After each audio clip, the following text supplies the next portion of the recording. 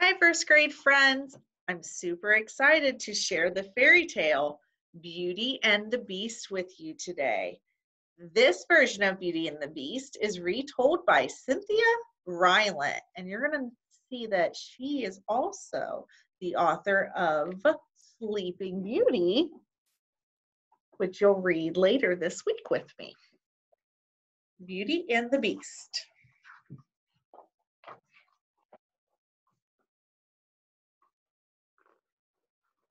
He's stuck. There lived 3 sisters and a father in a humble house in the country. They had once known great riches, but the father's business had failed, and now they lived a spare, hard life. 2 of the 3 sisters were darkly discontent. They muttered day and night about their unfair life.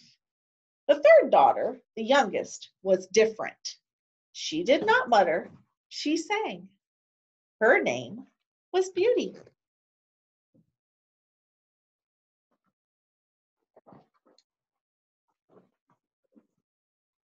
One day, good news arrived. A ship, thought lost at sea, had sailed into port, and on it was cargo belonging to Beauty's father. This cargo would restore all his lost riches. The 2 eldest daughters were overjoyed, for having riches was all that mattered to them.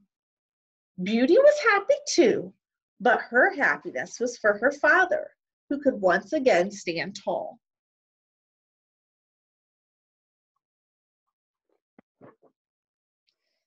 The father asked each of his daughters what he might bring her from the port. The eldest daughter asked for emerald necklaces, but the youngest daughter wanted only a rose. Winter has been so long, she said, so her father promised her a rose.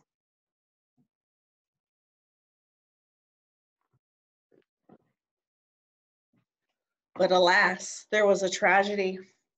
When Beauty's father arrived at the port, all his cargo had been stolen. He was left with nothing and faced a long, sad journey home. Deep in the forest, a blizzard set upon him. He became lost. His horse guided him to a stone castle in the woods, and the poor man stumbled inside, fell on the floor, and slept.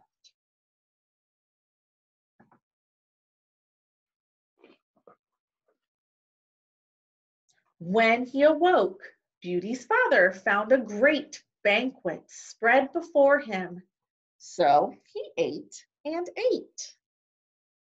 Then he discovered a chamber bed covered with fur blankets, and he slept again.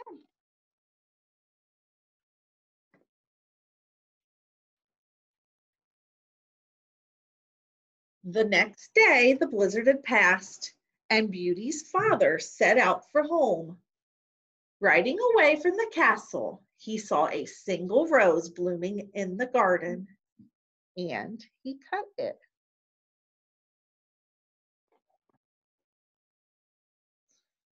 There erupted then such a sound as to nearly stop the man's heart beating, and a terrible beast was upon him.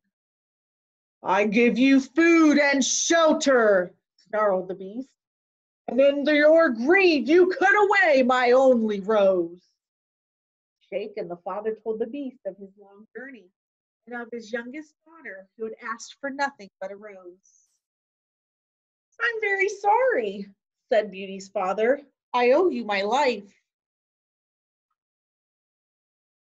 That you do, the beast said, and from this day forward, you will remain here and be my servant.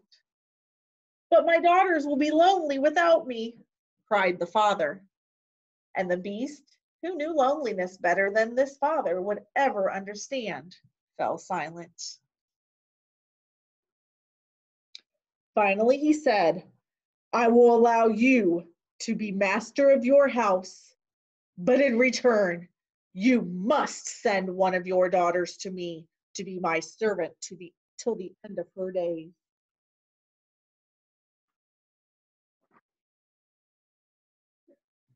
There is no father of honor in the world who would sacrifice his daughter to a beast, and this father was no different.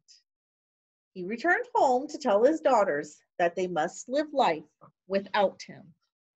So he was planning on going back himself.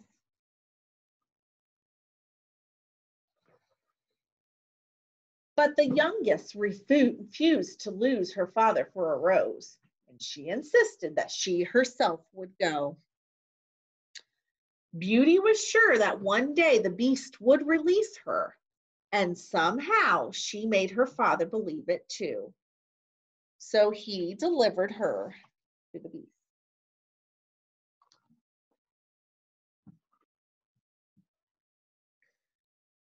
Beauty had prepared herself for the beast's terribleness, and when he took her hand, she did not tremble. So began the story of Beauty and the Beast.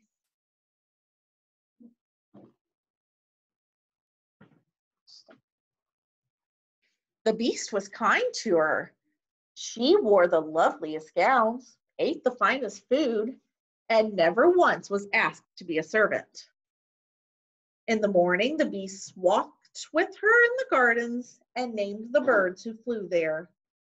In evenings, he read to her from a book of sonnets. And every day, he asked her if she was happy. I am happy, she always answered.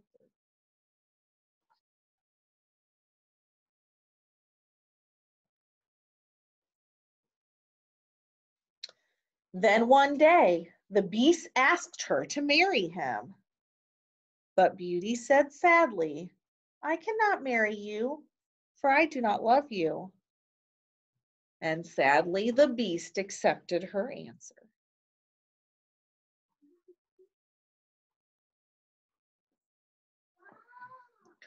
That night, Beauty had a dream that her father, sick with worry for her, had become ill.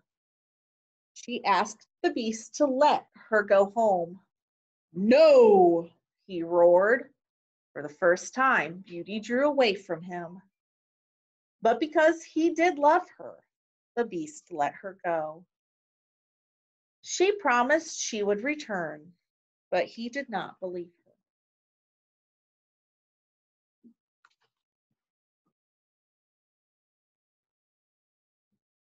her. Gratefully, Beauty went home and nursed her father back to health.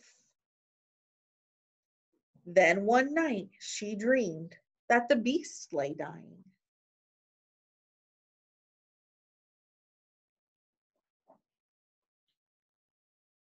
In the morning, she rode hard to the stone castle.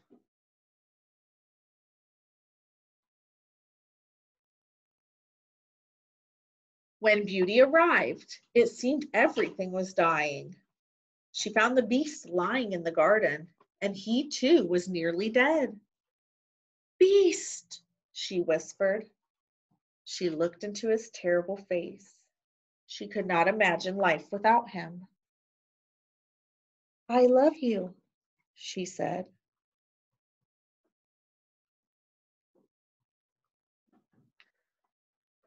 The moment she spoke those words, the Beast gave a terrible shudder and at once was transformed into a beautiful young man.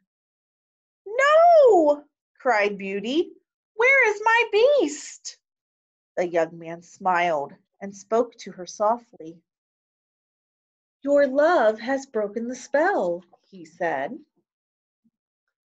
I am the Beast no more. Beauty looked into his eyes. She knew this was her Beast in lovelier form, her dear Beast.